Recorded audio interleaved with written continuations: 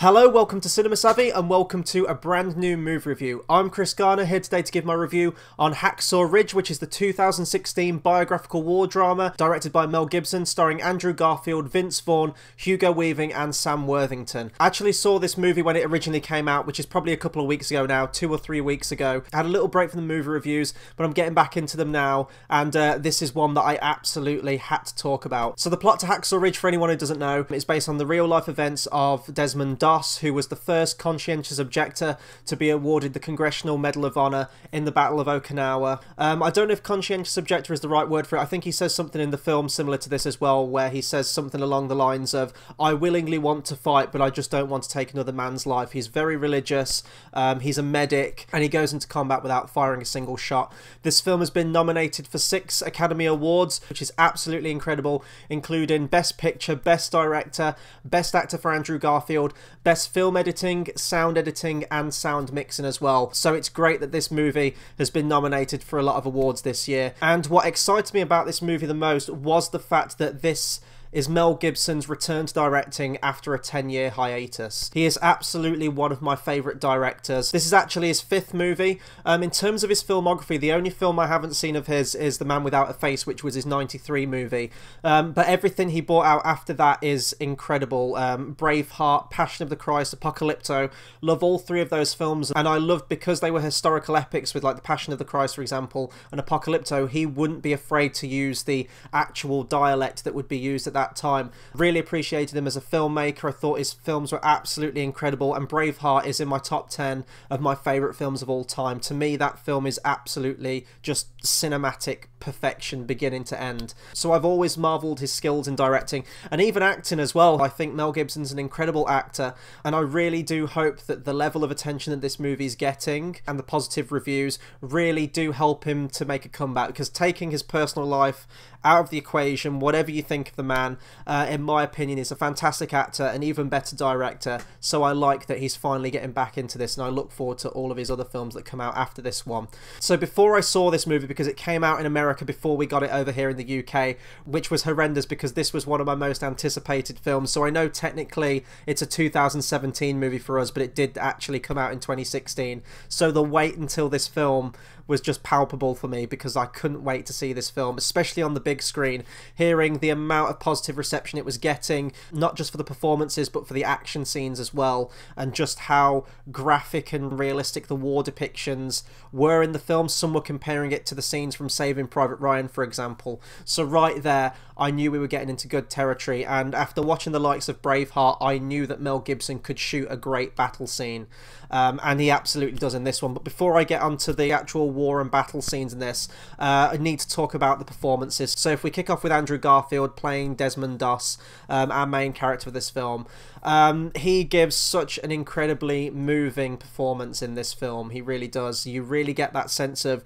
resilience and heroism and perseverance in the character. And what I like about his character in this and his performance is that I was expecting just a very clear-cut paragon character from beginning to end, but there are moments in the film where he does show that vulnerability and crisis of faith. And based on the next movie review I'm going to do, which will be Martin Scorsese's Silence, I guess this is the 2nd film I've seen this year with Andrew Garfield where he does deal with a crisis of faith. I much preferred this movie compared to Silence, but that's a review for another time.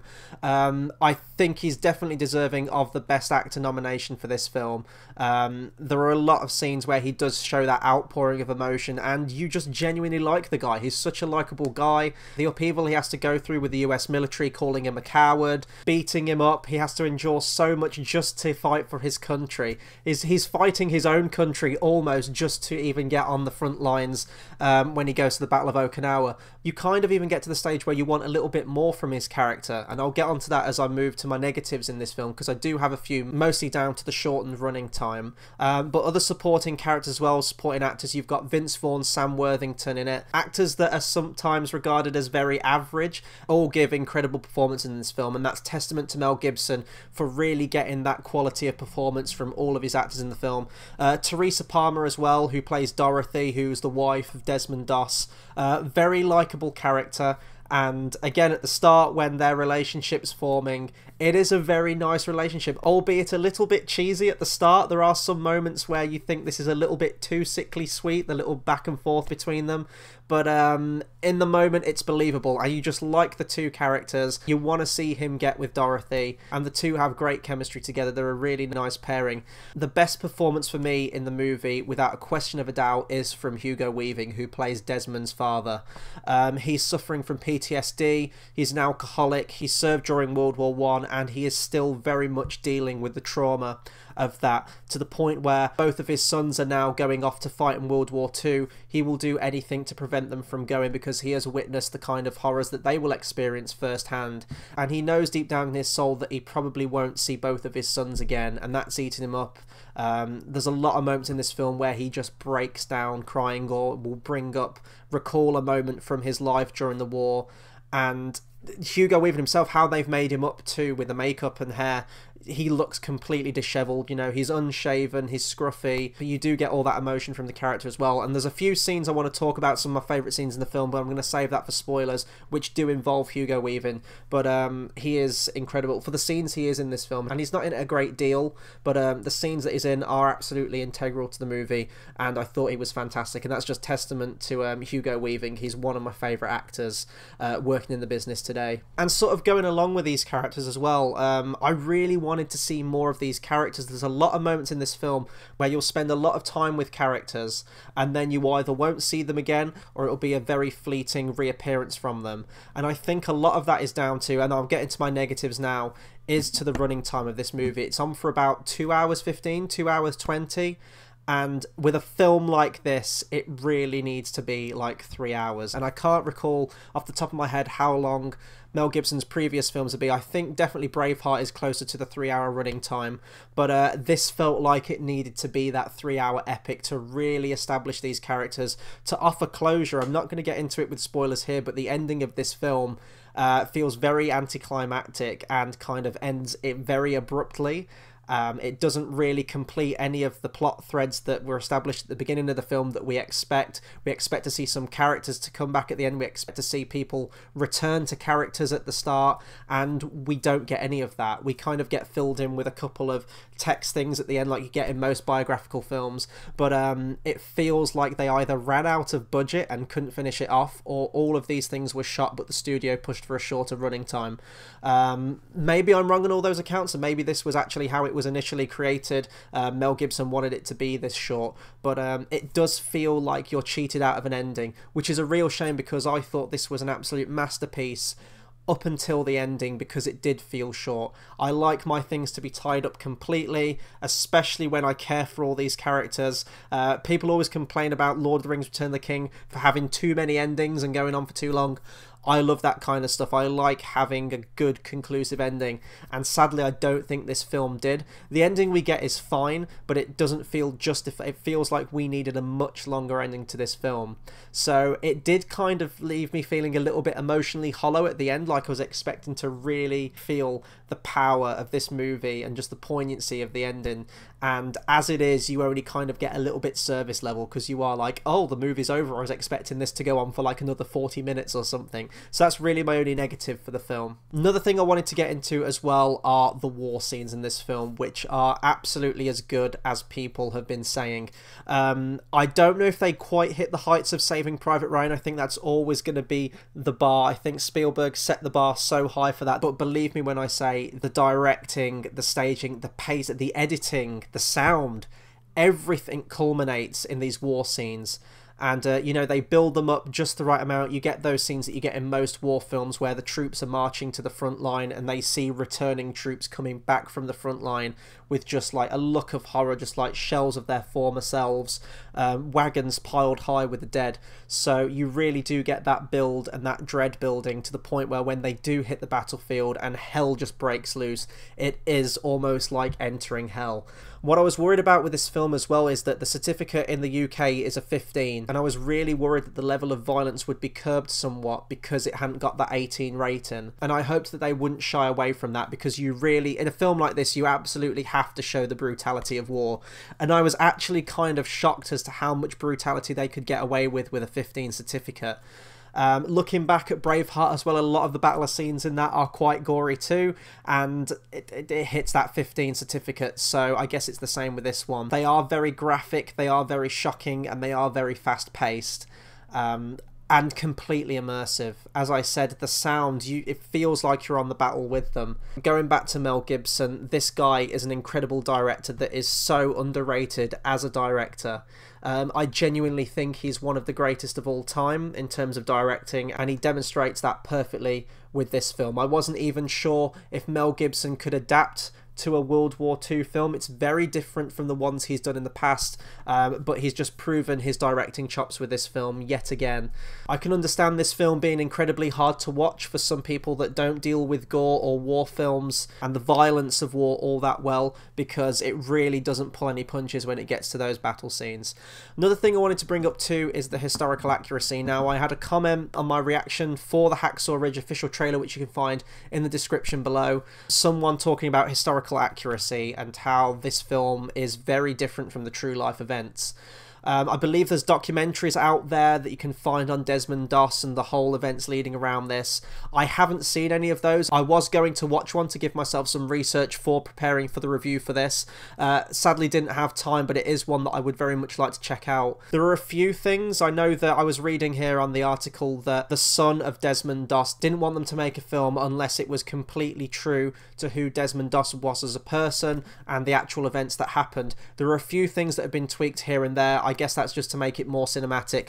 For example, the conflict in the movie, how it's edited and how it's constructed, it only feels like they were there for a couple of days, when in fact I think it was actually for a couple of weeks they were there. So there's little bits like that, nothing too major. And I know, for example, Braveheart is one of the most historically inaccurate films there is, and that's where I am with this movie and all films that have a historical setting. I don't need it to be completely historically accurate for my enjoyment. If it's a perfectly constructed film, if it keeps me entertained, if I'm enjoying it, if I'm connected to the characters, then that's all I want. Just give me good characters, give me a good story, and I'm fine. If then I do want to read up the true life events and see how the film differs, I can go watch a documentary, I can go to the library, I can read an article on the internet and read more about it for myself. But in terms of a film, it just needs to capture my mind for the story and the characters, and that's what this movie completely did. Also want to talk about the music as well. It was very interesting. I was listening to this film and the score to this film is great. It's not one I'd probably buy or be able to hum as soon as the movie ends, but the music is great for as you're watching the film, and it does match the film completely. And as I'm into my film music as well, I'm very much into my film soundtracks and composers. I was picking up on a unique style, and I initially thought it was Harry Gregson Williams, who's done music to films such as Kingdom of Heaven, and I think he did the Narnia films as well, Chronicles of Narnia, Lion, the Witch and the Wardrobe. I'm familiar with his style, and I can usually pick out his scores even just by listening to them and guess before the credits even pop up. I thought it was him, the credits hit, and it turns out it's actually his brother, Rupert Gregson Williams, so I guess they just adopt similar styles with their music. As I said, the soundtrack does match the film. It's not one I'd probably go back and listen to. It doesn't even come close, for example, to the emotional heights of, say, James Horner's soundtrack from Braveheart. I was really hoping for a sweeping and memorable score to this. Sadly didn't get it, although it does work for the movie. So if I give my overall recommendation now before moving into spoilers, I would absolutely recommend this movie if you haven't seen it already. If you follow the Academy Awards and you follow the Oscar movies, chances are you've probably already seen this movie. If you're a war film fan, you definitely have to check this out. This is probably one of the best war films that has come out within the last 10 years, easily, hands down. It's some of the best on-screen war action we've ever seen, beautifully shot, incredibly directed. Mel Gibson just completely knows how to get the best performances out of all of his actors. He knows how to shoot a battle scene, he knows how to shoot a movie, and he understands the balance you need to strike between showing all this great spectacle on screen with the battle scenes, but also retaining that level of character too, and bringing those scenes into it so that it feels like a completely emotional experience. As I said, my negative, I do think it ends very abruptly. I think the film could have benefited with at least another 40 minutes. Some of Desmond Doss's comrades along the way, you really only get surface level character. and you kind of want to see more. You almost want like the opening to Full Metal Jacket. You want that length, just establishing all the characters, the commanders, the higher-ups, the hierarchy, and all the people he goes into battle with. But as it's just over 2 hours long, you do get very surface level stuff, which is a shame, because I would love to see like a 3-hour plus cut of this movie, giving me a proper ending, giving me conclusions to certain characters and certain plot threads. But as it is, it's an incredibly solid watch, and I would recommend everyone check it out, definitely to get that cinematic sound and scope of the actual battle scenes on screen. So that'll do it for my spoiler free section. I'm going to get into spoilers now. I haven't got a huge amount to talk about, but there's a few scenes I wanted to go into, some of my favourite scenes in the film. So talking about Hugo Weaving earlier on and how he's my favourite supporting character in this film, there is a scene in this movie that acts as a flashback where we see almost the origin as to why Desmond Doss refuses to use a gun or even pick up a gun. As Hugo Weaving's character in this film is suffering from PTSD, as I said, is an alcoholic, he's also incredibly violent with his wife as well, and you can hear him attacking her in the night. Desmond Doss comes down and his dad's just out of control. He's got a pistol, he's waving it around wildly like he might shoot his wife. Andrew Garfield picks up the gun, aims it at Hugo Weaving, and it's almost like he's saying, you know, shoot me, put me out of my misery. I can't live with the grief and the experiences that he's witnessed when he was in World War One. And sort of tying in with that too, there's a great scene where one of his sons has already said he's going to war, and he expresses at the dinner table that, you know, you're probably not going to come back. I think he gives an anecdote of some time he was in the war, and he starts breaking down in tears. Just all of Hugo Weaving's scenes in this film are great.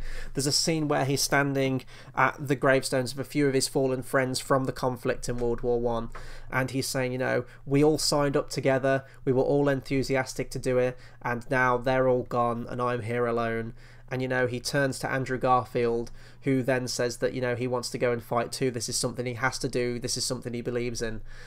And this is why I would have loved a payoff scene at the end where, after the war, he goes back home to his wife. That's a scene we don't get. And I wanted another scene where he goes and meets his father, because his father is ultimately the man who steps up and allows his son to get into the war. He goes into the court hearing where they're refusing to let him into the war. They're calling him a coward. He's about to be court-martialed, and his dad comes in and then allows him to go into the war. It's a really nice moment, and it's a moment that I wish could have got a great payoff at the end, but sadly we don't get that.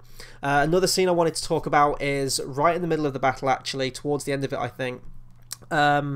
Desmond is having a crisis of faith, and, you know, he's seen all this suffering and destruction, and he's saying, you know, I can't do this. This is just an impossible task. Why have you given up on me, God? And then when that happens, he hears the faint screams of people on the battlefield that still need aid and still need medical attention.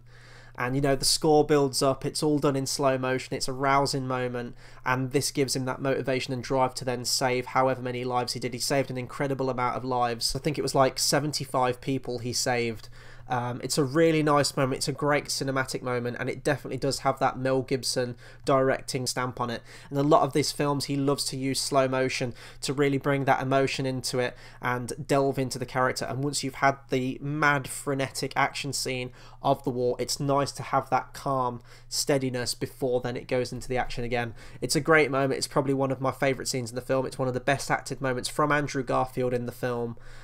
It was just a perfect scene, and I love that was in there. Again, some people might say it's very cheesy. It is a little bit, but I very much enjoyed it. So that brings me on to the ending, and I've already said ad nauseum how abrupt it is, but basically, before he goes off to the war, his wife gives him a Bible, and she says, keep this safe, it will remind you of me. And also, he's a very religious man, so she said, keep it near to your heart. So I was totally expecting one of these cliched moments where he puts it in like his breast pocket and then gets shot, and that everyone thinks he's dead, but like the Bible took the bullet. Like, in my head, that's what I thought was going to happen. Thankfully, that didn't happen, and this is why I should never direct movies, because I would do something as cliched as that. But he gets caught in a grenade blast, and he loses his Bible, and one of his friends has to go and fetch it for him. And like the final shot of this movie is them carrying him away on a stretcher to get him help, and he's just smiling and he's holding this Bible because he knows that he's done what he's believed in, and he's achieved that to tremendous success. And then it cuts to real life footage that was recorded before Desmond Doss died in 2006, where he's talking about some of his experiences, some of which were shown in the film. We get a few text captions as well to what actually happened to him. And as I said, I would like the story to go on more, even if it went on for like another 20 minutes. Although the action of the wars ended, you want to see that payoff to all the characters. You want to see him go back to his wife. You want to see him go back to his mother and father. You want them to touch on those scenes, and sadly you don't get them, so you're left guessing as to what happened. And I can't imagine that they wrote it to be this way. This has to be footage that was on the cutting room floor. And I mean, Mel Gibson has done extended cuts before. There was an extended cut for Passion of the Christ, which I think only added about 8 to 16 minutes into the film. I haven't seen that cut of the movie. I've only ever seen the theatrical. So hopefully we get one for this, although I think it's very unlikely that we will. For this movie, you need an extended cut along the lines of Kingdom of Heaven, for example. If anyone's seen the ultimate cut of Kingdom of Heaven, you know that that just changes that movie. It's a completely different cinema going experience, or almost like the Lord of the Rings extended edition. It kind of needs that treatment, especially with 40 minutes added, and I just don't think we're going to get that. But yeah, just to give my recommendation again, would completely recommend this movie. Out of the Mel Gibson films I've seen, with Braveheart, Passion of the Christ, Apocalypto, and this, it is probably my least favourite one. I do prefer those movies, but that's not a slight against this movie at all. This is still an incredibly well-directed, well-acted movie. You do feel that emotion in it. I think you would have felt more emotion for some of the characters had we have had a longer running time, but as it stands, I'm so glad that this movie gained notice. I'm glad that it's been nominated for 6 Academy Awards. That's incredible.